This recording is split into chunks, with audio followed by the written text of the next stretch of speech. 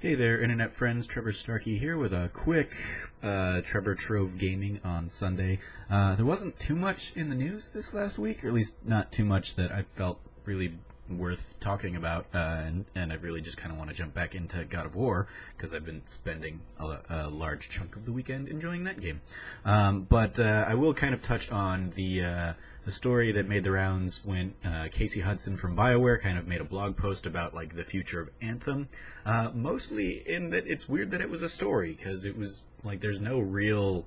information coming out from that post outside of like, hey, this is a Bioware game that's going to focus on story for Anthem. And it's like, okay, I mean, we kind of figured it would. Yeah, it sounds like there's also going to be like a ongoing kind of gameplay element to it, a la something like Destiny. But the fact that they seem to be doubling down and saying, like, story is our focus, and in the same post mentioning, like, hey, Mass Effect Andromeda didn't get a full story because we didn't give you the Quarian DLC for that arc because the game had a whole lot of problems and didn't sell as much as EA wanted it to, and so they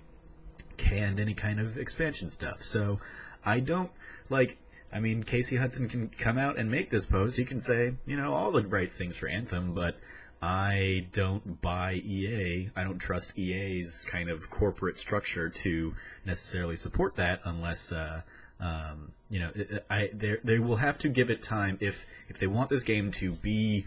you know, not go through the hurdles that Destiny and now Destiny 2 has gone through of like, okay, like, people are going to consume everything they can in the first, you know, 2-3 weeks, if not months of the game, and then you want them to keep coming back. I imagine they're going to have to, like, really basically, like,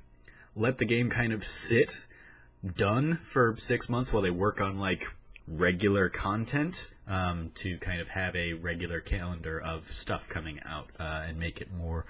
in the vein of something like Monster Hunter recently, which has seemed to keep people kind of satisfied with the post-game content in a way much more than Destiny 2 has. And I imagine Destiny 2 will probably go through the exact same cycle Destiny 1 did, where these first two expansions kind of lose a lot of people, and then whatever the Taken King thing that probably comes out in the fall is, that, you know, that'll breathe new life into the game, because I imagine that's where most of Bungie's resources are right now anyway, is working on that thing, to try and right the ship and again give Destiny 2 a new life. So in order to avoid kind of all of the negativeness that something like Destiny 2 has had, BioWare and EA in turn is going to have to actually support giving them enough time to build a game and enough time and support to, like, have the backlog of content to roll out after launch. And yeah, just, I mean, with how